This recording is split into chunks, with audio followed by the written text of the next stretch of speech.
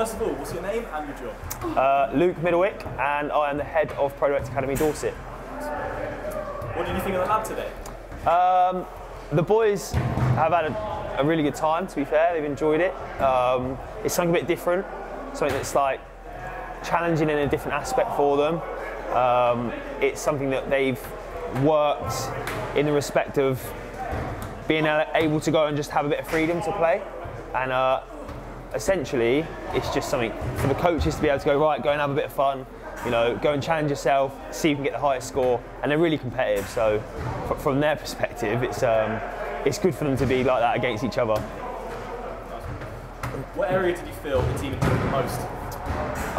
They love the 4v4, 3v3 pitch. Interesting seeing some of the teams in there. I think one of the teams went unbeaten, so that was a little one to beat for some of the boys. They were adamant that they were going to get in there and win, which is good. And I think they enjoy it. Like all of it, to be honest. The head tennis is good. The boys enjoy that. And what are the bounce balls called?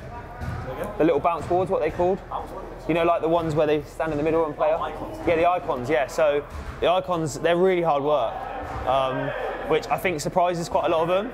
But they're all trying to beat the pros, which is great for them. So, you know, they all aspire to be at that level. So it's a good opportunity for them to challenge themselves in that. Can you see FTY being a part of the team's training routine?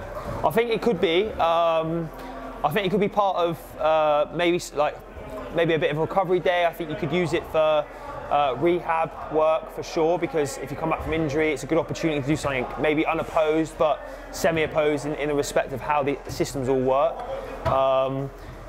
From a player's perspective, you know, working on their scanning and stuff like that, it's a really good opportunity in that capacity as well.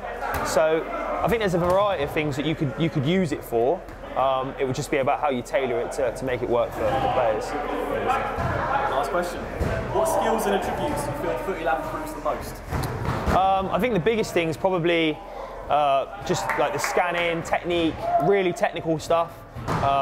Players obviously have the opportunity to be able to work on, when they're finishing, working on specific areas to work in where they're hitting, whereas in a normal goal you wouldn't get the opportunity. And also just the technical element of passing, receiving, checking your shoulder, to be able to play in that respect too.